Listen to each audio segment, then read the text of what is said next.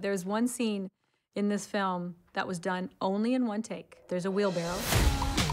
That man was already unconscious. I wanted to get one in. Excuse me, would it be possible to remove me from the chair? No time. We should definitely go.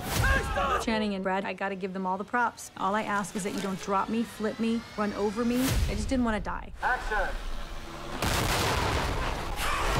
To have Brad Pitt pushing a wheelbarrow and then shaking that hair out while explosions are happening is the thing dreams are made of. Well, I do this like prance where I'm running like I'm in an aerobics class. I had no idea that I was gonna run like that until the moment. All I had to do was sit there. Channing and Brad had to do all the work. One take. Why are things exploding?